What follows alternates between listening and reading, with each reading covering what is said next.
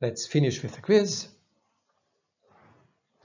Let's try to implement these Monte-Carlo methods. We assume that we have a network with 1,000 states and 4 action choices in each state. Okay? There's a single terminal state to make things easy.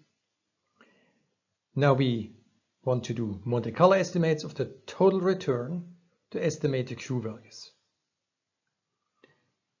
I give you the following information. Our episode starts in a state SA that is 400 steps away from the terminal state.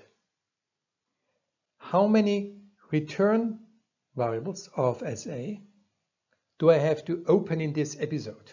How many variables do I have to allocate in this episode? And you have 4 possibilities. Just one variable?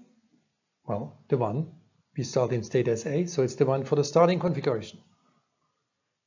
Or about 100 to 400, or about 400 to 4000, or potentially even more than 4000. Think about it for the moment, pause the video if necessary. And here's the answer. The answer is between 400 and 4000. Why is this?